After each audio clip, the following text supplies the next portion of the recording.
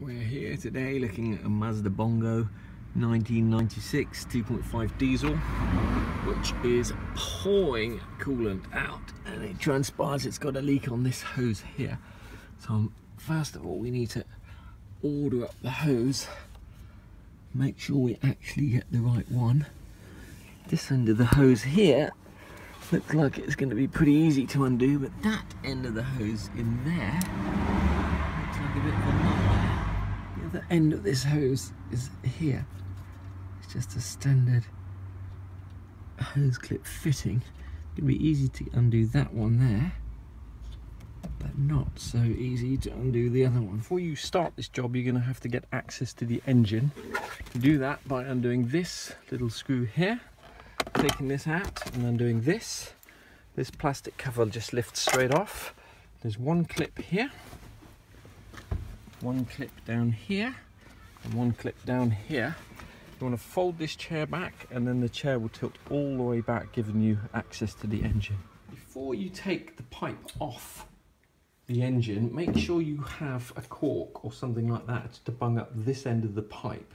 What you're going to do is you're going to take that end of the pipe off the cylinder block, and coolant is going to come gushing out, and you're going to have the new pipe on hand, and you're going to push it on, remembering that before you do anything else you want to grease or oil or Vaseline, whatever you've got to hand the pipe so it slips on nice and easily. And don't forget to have the hose clip on the pipe before you do it. You're going to push that side on, and coolant is then going to go out here, forcing all the air out, and then you're going to have a corked hand and you're going to cork it so you don't have coolant gushing out. And similarly, when you do the bottom half, you're going to cut that other pipe off, and as soon as you've got it off, this bit of the pipe is going to be nicely oiled and greased. You're going to push it on, and that's then going to be full of coolant. There's going to be no air in the system.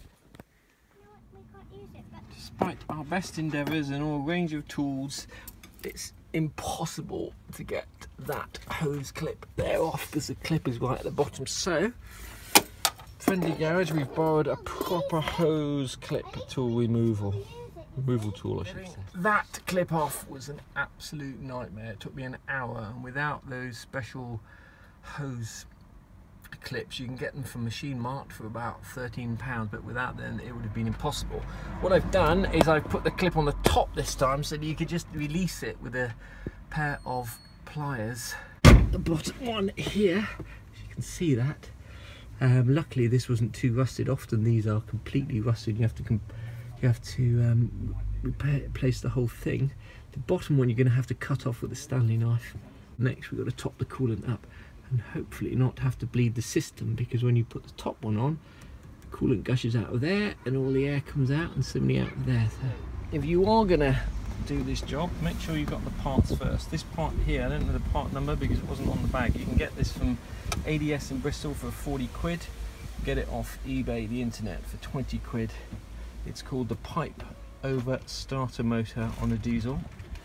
Make sure you've got the right tools to do it. This is a special hose clamp tool, and it allows you to squeeze the clamp in really inaccessible areas. Without that, this job would have been impossible. You'll also need a pair of pliers of some description, and I use these old corks, the tapered corks, for bunging up the pipes.